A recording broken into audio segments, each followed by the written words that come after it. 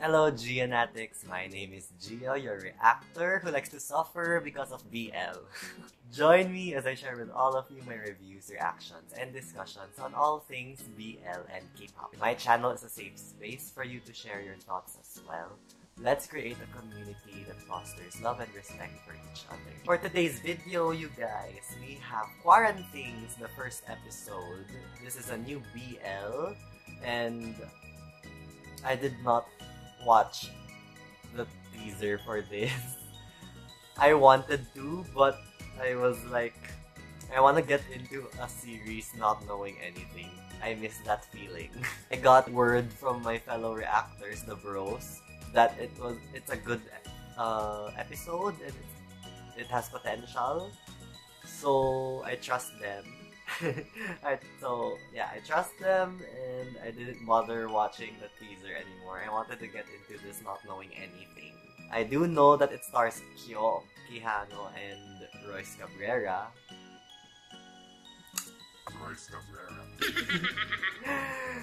Okay, let's not waste any more time. Let's start.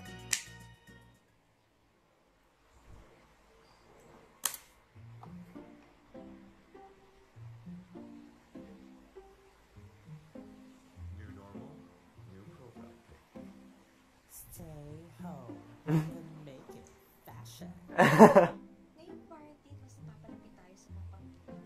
Let's make the most out of it. Okay, so it starts here.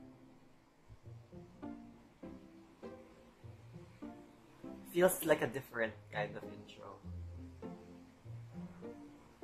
Kyo.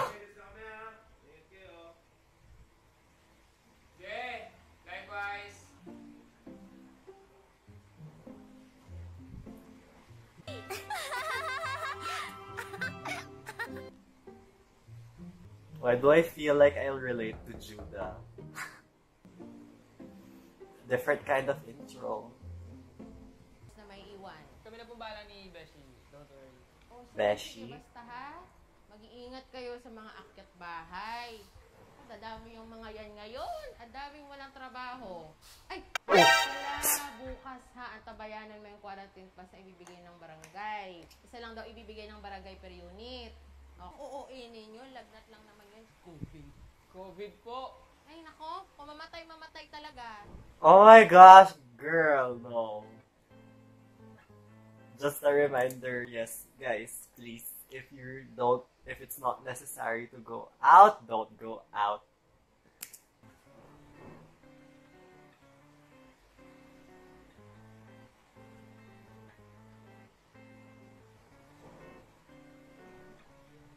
This is me.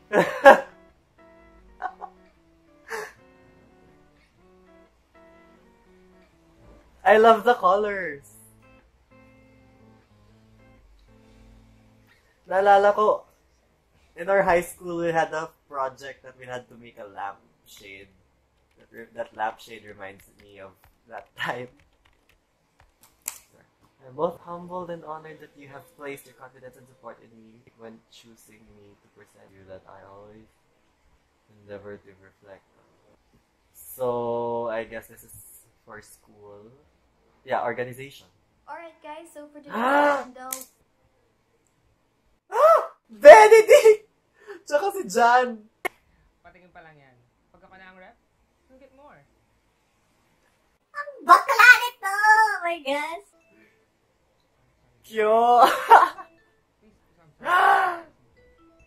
It's the queen. Ayoko nga sa mga homophobes. And I need to stay in the area. It's near UP. So he out na siya.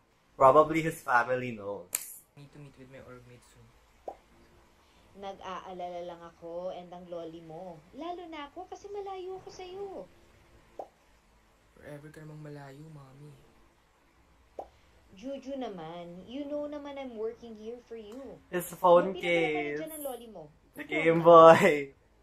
You told her where I am? You promised. Hindi ko sinabi. Pinadeliver niya through me. So, nakaikot na sa buong mundo yung pinadala niya. I love you, anak. I won't break a promise to you again. What promise? promise it's that. Kasi we need to fill din someone who can definitely win. Bilang Benedict! minority dito sa council. Alright, so for the position of department representative for Business Econ, our candidate will be Glenn Martinez. Congrats! Congrats! Congrats! Congrats, Oh. Oh, shit. Na-post. Oh gosh! Kailangan mabura to bago may makakita. Bilis! Shit. Delete post! Congrats, Glenn. Thanks, Ju. Ay! The posters! Oh my gosh! Love by chance, storm type. Ano pa yung iba? I love this! Oh. Fresh ka pa lang naman, marami pang ibang news. Huwag ka naman i-stress.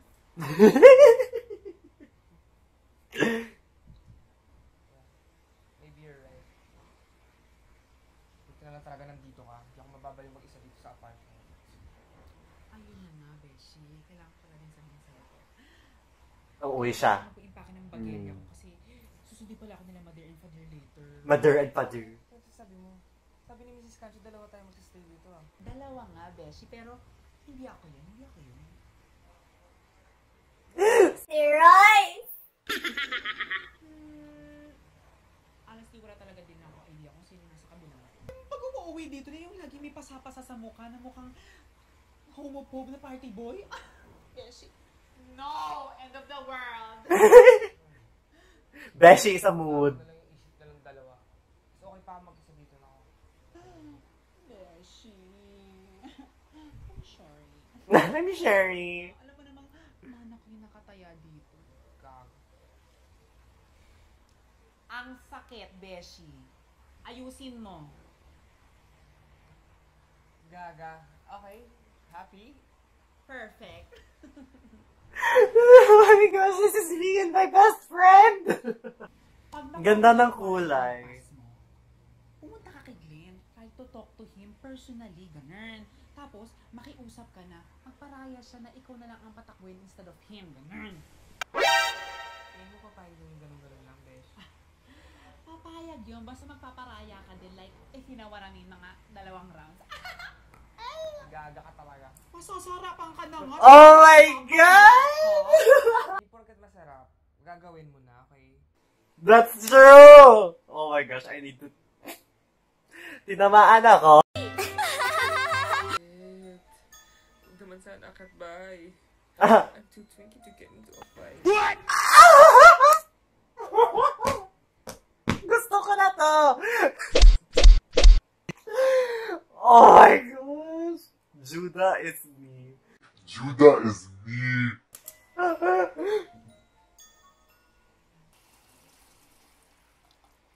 Magnanakaw! Sorry.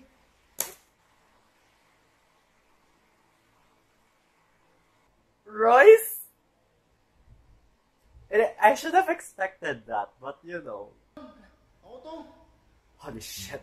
Oh, yes! Same! Nangyari sa'yo? Bulas lang. Ano yung pangalan mo? Nalilito ko doon sa roommate mo eh. Kwan. Abs. Ah! Ju! Call me Ju. Ah! Ah! Woo! Ah! Oh my god!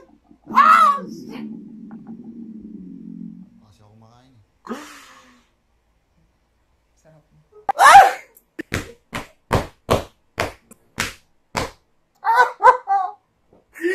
I love this! Oh my gosh, I'm a mess. Judah is what's going on in my head if that happens to me. I don't have the confidence to say those things out loud.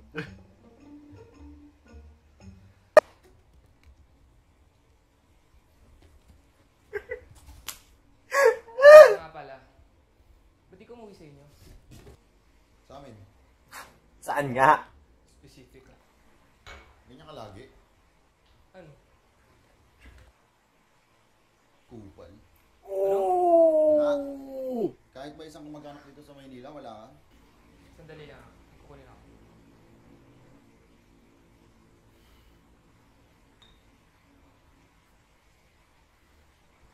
Grabe to, yung aura ni Royce. Wow. Oh, Wow. Saan galing to? mayroon akong mini ref sa kwarto. Hindi mo sa madamot pero yan, extra. Mini ref? Kaya pala parang lamig pa ng itlog mo eh. May sinabi na ba si Mrs. Gancho? Tungkol dun sa quarantine pass ba yun? Wala naman. Kailangan ko eh. Para makalabas ako. Mga sigasuhin din kasi ako eh. Cannot imagine these two. Judah is gonna get pounded. I'm Delulu. Oh, Ganun pala ah. hala. Iwan pala. Oh my god. Sige po. Shit. Gusto niya rin makuha yung pass. Hindi pwede. Sa kama ng karumay ko matutulog ah. Why? American. Oh. Roommate lang. Walang ka. Ha? Roommate lang kasi Redan. Hotdog. Tulog ka na. Pala yata nitong konyo na itong mautakan niya ako.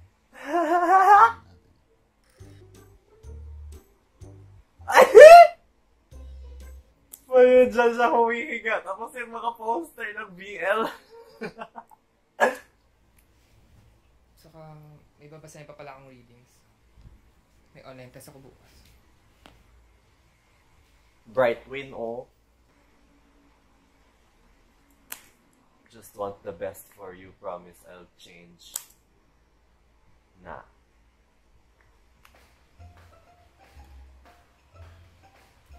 So, homophobe yung lola. Eh, minsan nahuli ka, ninamoy t-shirt ko. Ano, wala ka bang pwedeng ma-suggest na libro dito? So, kung tumalino eh.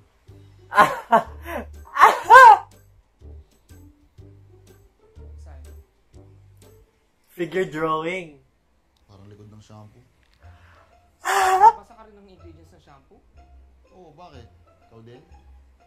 Normal. I do that! Weird mo. Mas weird ka. Especially pag bago yung product. A new type of shampoo. Binabasa ko yung likod. Ay! Oh my god, anong gagawin niya?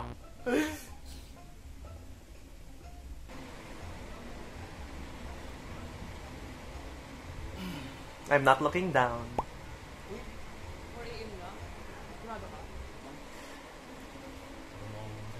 Oh my god! Yes, please!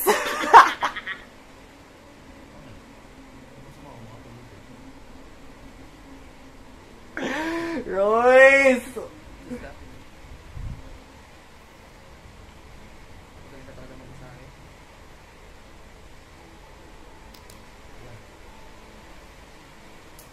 Hindi na. Hindi na.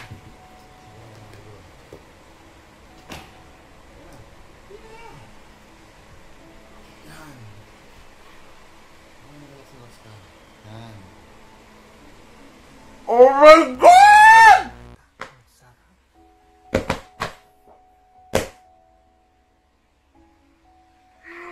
Ano ang trabaho mo? Ayaw ko na wala dito sa bahay. Planner ka siguro. Ano ka? Nurse?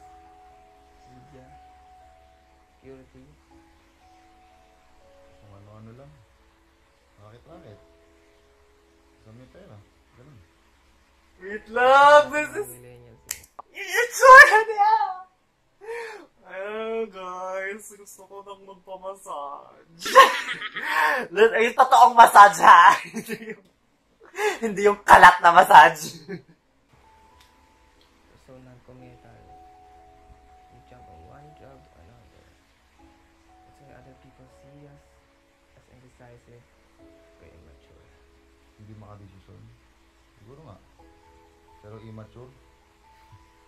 Mamatay na lang muna ako bago tanggapin yun. Chill ka lang. Walang pa tayong magaganap. But nice. Magandang point yung sinabi ni Judah. Lalo na sa millennials. Yan nga, sabi niya, millennials. It's true naman eh. We usually jump from one job to another. Wala pa nga 4 months or 6 months. Umiiba na yung paningin natin eh. When it comes to a happy job. Oh, ayun. Nakatulog kayong dalawa.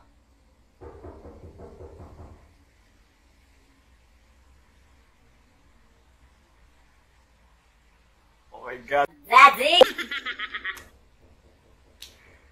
Ang charette! Oh!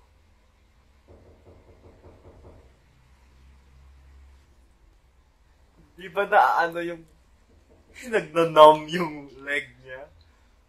Pila pa na lang po nitong form. Fill out po. Ha? Ay, wala sir. Akin na po. Para makuha ko na yung quarantine. Grammar dots!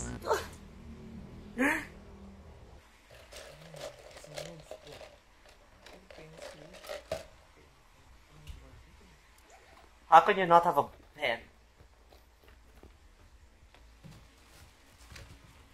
Kailang kailangan. Wala. Oh, wala na.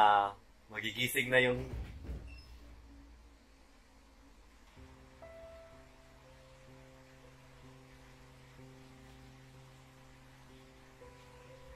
CV.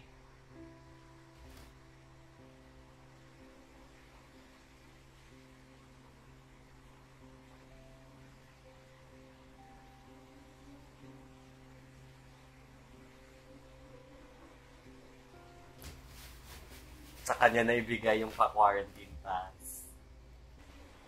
Thank you po. Okay, thank you. Ingat po kayo, sir. Ingat.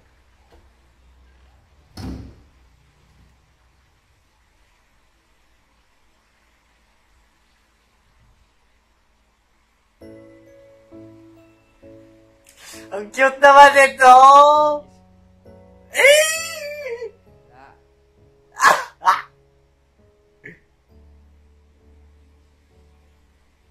Okay. So that was Quaranthings. Maganda! Oh my gosh! We're stepping it up, you guys. Mga Pinoy BL. Stepping up. Introduce na tayo to Rocky and Judah. Nagugustuhan ko yung ano eh. Number 1, the contrast between these two characters. Even from their personality to their physical attributes. Ibang-iba. Also, I like that Judah is... Yung character ni Judah, they showed that he's already gay. Like, he's gay. Hindi na yung magdi-discover pa siya ng sarili niya. So, alam niya na sa sarili niya na he's gay. And his family knows that he's gay. Yun yung nakuha ko from the letter I read. Probably si Lolly, si Gina, Miss Gina Pareño. Yun siguro yung sabi niya na ayaw niya sa homophobe because his lola is homophobe. Kaya ayaw niya umuwi. Si Rocky, we don't know. I know nothing about Rocky. We know nothing about Rocky yet. We don't know his job. Well, according to him, mga small jobs here and there. I am looking forward to the second episode. Maganda to. Yay! Like, chemistry off the roof again. Like, I did not expect their chemistry to be this good. Yung massage pa lang, oh my god. Parang ang sarap ng feeling na may na-massage ka sa ulo. That's it for this video. If you like this reaction, please hit that thumbs up button. If you want to see more of my content on this channel, please hit the subscribe button, and while you're at it, hit that notification bell so you're always notified. And as always, comment your thoughts down below, guys. Anything that I've missed out, comment them down below. And yes, I look forward to the next episode. This is gonna be a good TL. Again, another one. Oh, wala tayong ano, no? we have no rest. I'm not complaining, but yes, we have no rest from BLs. Anyway, that's it for this video. I will see you in the next one. Bye!